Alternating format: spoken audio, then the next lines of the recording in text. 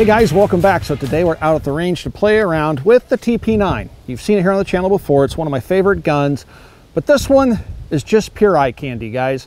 I'm going to show you a couple of different TP9s. I'm going to show you a super special version of this gun. So this is a standard TP9 pistol. As you can see, this one has a primary arms red dot sight on top. You can pick these up at coppercustom.com. The TP9 itself is something you can also pick up at coppercustom.com. On it, we have Dakota Tactical aluminum arm brace, and then on the end of that, we have the tail hook brace itself. All that stuff you can find over at Copper. On the front here, we have what used to be known as TechSmith, but now is Custom Smith. They had to go through a name change, but this is a plug that goes into the newest version, which this is, of the TP9 coming into the United States. This gives you an angled forward grip that is not a vertical grip. You can't even wrap your thumb around it. That actually is more or less a safety feature because it keeps you from getting your thumb in front of the muzzle. It looks sharp and it works very, very well. So we're going to start off shooting this gun, which is just a pistol with the brace. And then we're going to show you a couple other different versions. One you've seen already, and one you're going to absolutely love. All right, so this one just has on its ambi controls. You'll notice that this one has a selector lever. On my SBR that I'm going to show you here in a minute, we don't have this selector lever. We have a cross block. But let's fire off this magazine, then take a look at that SBR, then show you the cool stuff.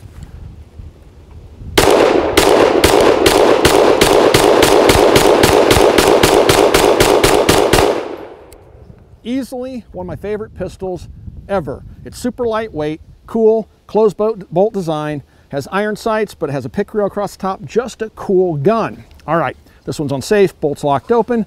I'm gonna reach over here really quick and grab my SBR. You guys have seen this here on the channel before. This one, again, is an SBR. This one has a vertical grip that bolts on in place of the 1913 rail that used to be on it. It's not the same color as the gun. This is an older version. This one, you have safe and fire, which is just a cross, block safety for the most part. So over here is safe, push it for fire. You'll notice there's no selector lever like there is on the current production guns. Old gun, still love it. And on the end, we have the B&T TP9 suppressor. On top of it, it's a Aimpoint T2 Micro, and it's mounted with a Midwest Industries low mount on there. Again, we still have our iron sights and stuff like that. Let's go ahead and shoot this little guy, and then I want to show you something super cool. Right now we're just shooting some Aguila ammunition that we picked up from our friends over at LAX Ammo. They're really good to us here on the channel.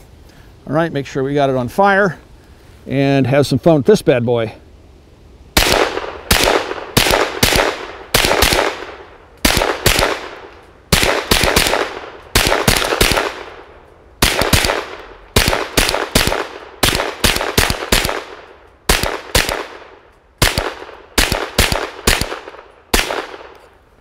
All right, so you can probably see some gas coming out of that thing. That's because we're running a silencer on it. But this weapon is on safe. Go ahead and fold it stock. And now we're talking about some serious fun. This is a super lightweight submachine gun. This is the MP9. If you take a look at the markings on the gun, this one does not say TP9, this says MP9. Now years ago, Steyr had a pistol that they sold in the US market called the SPP or TPP, I can't remember which one it was. For a short time, the guys at DS Arms imported the guns, and then B&T bought the license to the guns. They started working on them, changed them a little bit, and now they currently hold the license for the guns. They're made in Switzerland, again by B&T, so this is a B&T submachine gun. This one has the stock that folds. You'll notice it has the updated fire controls. It goes all the way around to full auto. So we have safe, semi, full rotation to full auto. This is kind of abbreviated selector lever here on the ambi side. On the strong side for a right-handed shooter, we have a larger lever that goes from safe, semi, all the way around to full. But everything else is the same. All the controls are the same. You have your bolt release here, and it fires from the closed bolt. On top of it, we have an aim point, and it's a T1 micro. I'm gonna grab some of the, actually, this looks like some of the Fiocchi ammunition. This is from our friends over at LAX Ammo as well. I'm gonna go ahead, load the weapon up, and Going to start off just doing some short bursts, and then we'll just do some mag dumps because, let's be honest, that's the most fun.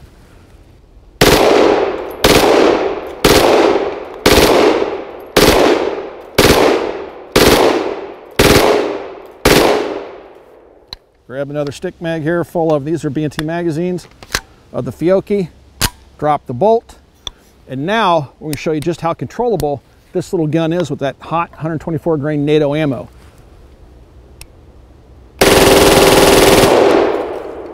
That, guys, was a full 30 round magazine.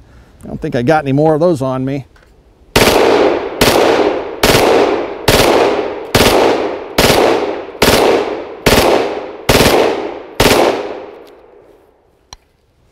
One of the questions I always get when I'm showcasing a firearm with a folding stock is, does the gun fire with the stock folded?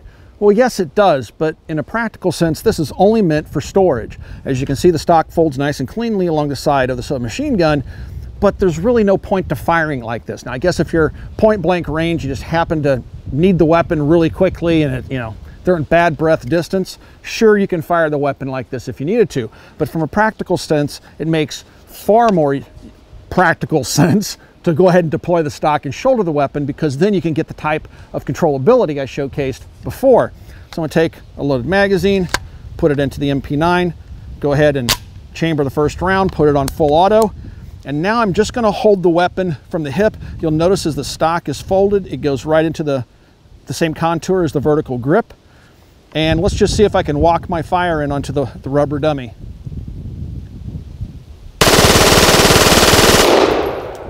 All right, so as you can see, I did okay.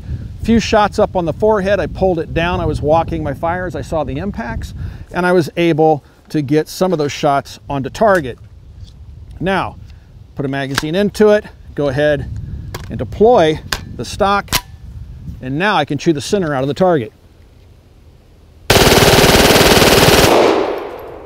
Very small, tight group.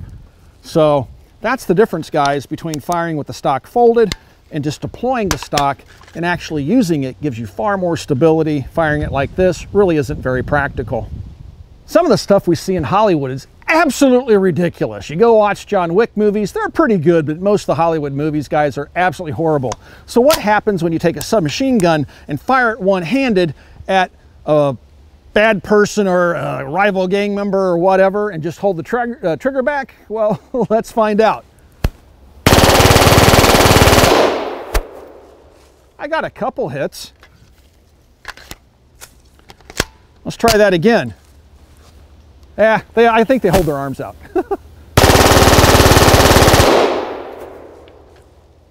don't know. It's working. It's not all that practical. Guys, I'd much rather use the gun like this. That's infinitely more practical than trying to shoot it Hollywood style. A lot of fun.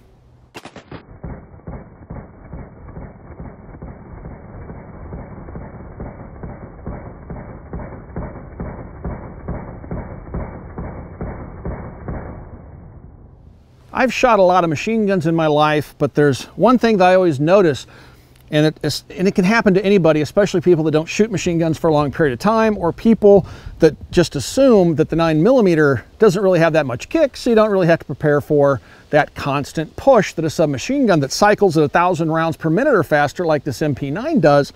It's really easy if I stand with my feet together, I don't lean into it, I try to do this as safely as possible, and just kind of casually shoot it like I would any other rifle, single shot, or a 9mm SBR on full auto, it'll push me off balance very, very easily. Okay, so this is really interesting to see. I'm just casually standing here with my feet together. I'm not leaning and putting my body weight into it.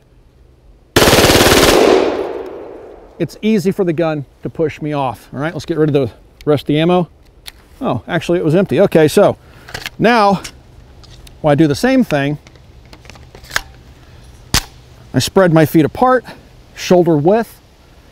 I put the weapon tightly into my shoulder. I'm going to bend this knee.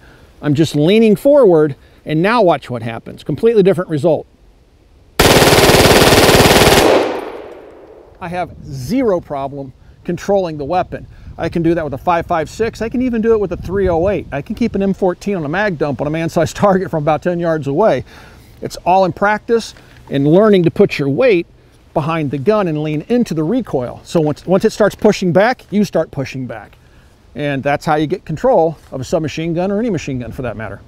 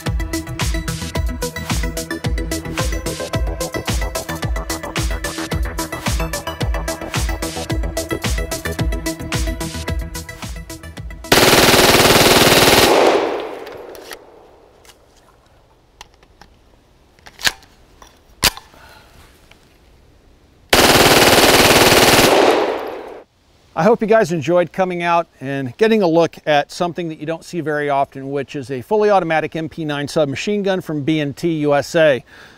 It's one of my favorite submachine guns. I think I've said that before. It's small, lightweight, again, empty. It doesn't weigh much more than a fully loaded 1911 pistol. It's just a very handy little submachine gun that's mostly made of polymer. It's very reminiscent of firearms like the G36, for example. So it's a very modern style gun. It fires from a closed bolt versus an open bolt. And that means you don't have to worry about stuff getting into the action. And it's just overall a lot of fun to shoot. I'm glad I had the opportunity to bring you guys to the range with us and do some shooting with the MP9. If you'd like to support us here at the Military Arms channel, we do not take money from B&T. We don't take money from Ruger or CZ or anybody else. We are 100% viewer supported. That's so we can be completely honest in what we share with you guys. And so if you'd like to support us in our mission to be completely 100% transparent and honest, you can join our Patreon page. There's a link down below. Become a Patreon supporter and directly help us out here at the Military Arms channel so we can continue to bring you this wonderful content. Another great way to support us is to pick up a t-shirt from our Forged from Freedom online t-shirt store. There is a link down below to pick up a t-shirt. Follow that link, pick something from the MAC collection, and you directly support us here at the channel. And last but not least, check out coppercustom.com. All right, guys, I think we have this thing loaded up. We have the B&T suppressor on it, and we'll end on a high note. Thanks for watching for all those years, 10 years now, and we'll talk to you guys soon.